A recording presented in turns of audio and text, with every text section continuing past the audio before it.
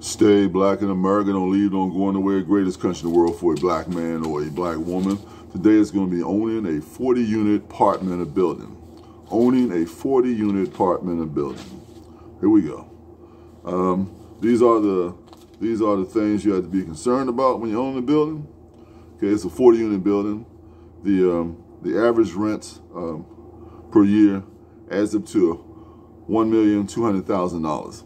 That's what you basically make in your apartment. You can add washers and dryers and change and quarters and things like that, but basically the rent is where you get the meat of your money from. So $1,200,000 a year. You have to deduct water, $72,000. You have to deduct gas, $81,000. Air conditioning, $144,000. Repairs, $40,000. The grass keep and snow, $6,500 plus $1,500. The 6% management fee, which goes to a management company, $69,720.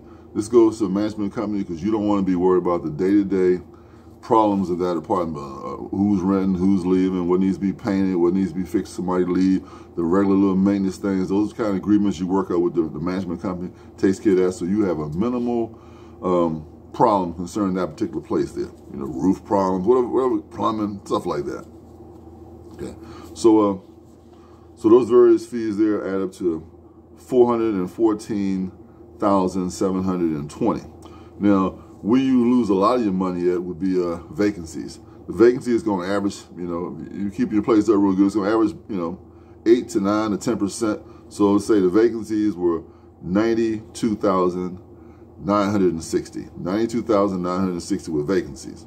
Now, the mortgage itself on the place, 209,065 and some change. That's your mortgage that you're making payments for the entire year. The mortgage you start with is like this. The mortgage, the place was purchased in 2010. You got it at a 6.5% interest rate. You had to put it cost $2.5 million. You had to put $500,000 down on it. So your monthly payments are $17,422.15 a month. That adds up to that $1 million. That adds up to that $209,065 over the period of that the whole year, what you're paying.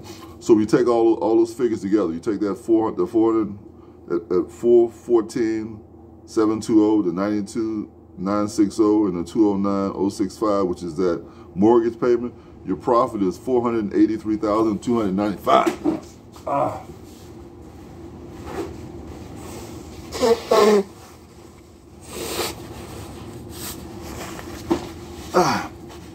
Your profit is $483,295 is your profit on that particular building.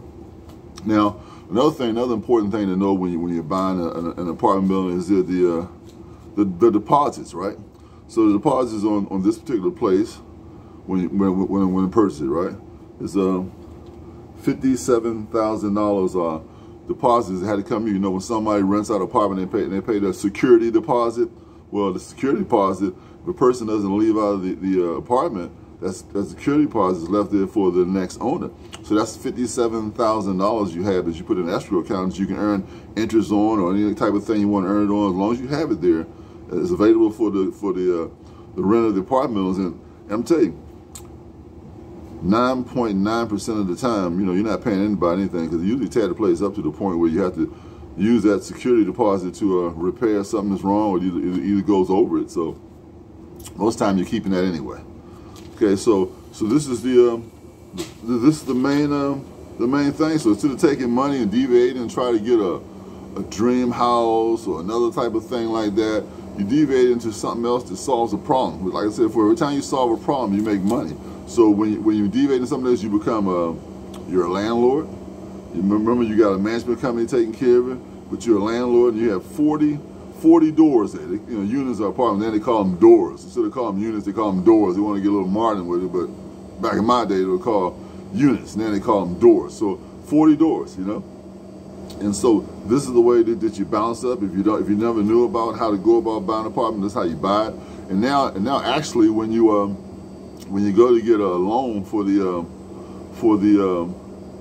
apartment building, you can use the rents as as collateral for yourself, meaning that you take the average amount of rent that the apartments are going to rent for. They're going to average this one particular average one $2,500 per apartment unit. You take that total amount there, and you can add that into what you're telling the mortgage company. These are the rent receipts that's coming in. So that maybe gives you even more of a cushion on that $17,422.15. It gives you more enough cushion, because whatever you bring in with it, you put the $500,000 down, and you're bringing this with it, and so I'm saying, well, this property nets this much money a month or this much money a year. It further gives you an advantage on buying a property. So usually the more you have, the more you receive, and the less you have that what you have and it's taken from you. This is the true way the world works anyway. It's in the Bible, but this is the true way the world works. So you want to constantly be on the game, constantly on trying to invest, constantly on trying to move up. Because if you're not trying to invest and move up, somehow or another, something's going to have you move down. Everybody in this world is always trying to get in your pocket, one way or another.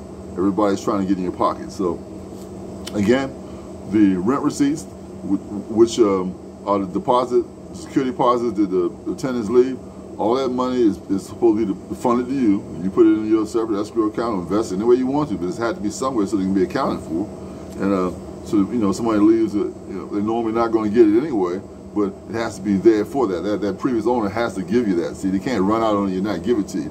If you're not aware of it, that might happen. But during settlement time, you're going to get that. You're going to get that $57,000 from those people living in the 40 apartment units. Hope I'm not stammering or going too fast for you. So let me see. Should I break it down a little more to you? What have I not told you that you should know?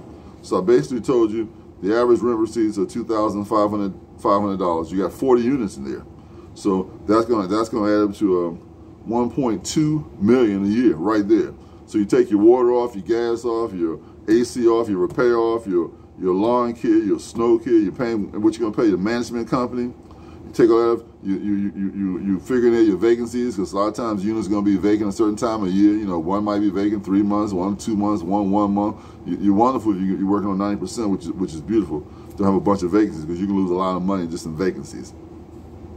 And so, what the mortgage costs, 2010 building, $2.5 million, $500,000 down, mortgage payment $17,422.15, 6.5% interest rate. You work it all down to what you're making, $1.2 million. You minus off all those repairs, utility bills, and all those type of things. Lawn care is $414,720. You minus off the vacancies, which is $92,960, and you take off the mortgage, which is $209,065. You minus all that from that $1.2 million, and you come up with a profit of $483,295. Excellent investment. Living that American dream is all around you. That's why every year 2.3 people in America become millionaires, because they're investing in the right thing to make them millionaires. Not just picking around, but invest in that hard-earned stuff that makes you millionaires in this country. Remember, the harder you work, the luckier you become. And I always say, trust in your Lord and Savior Jesus Christ, because you can't lose without doing that. So look, stay black in America. Subscribe to my channel. Until next time. Bye.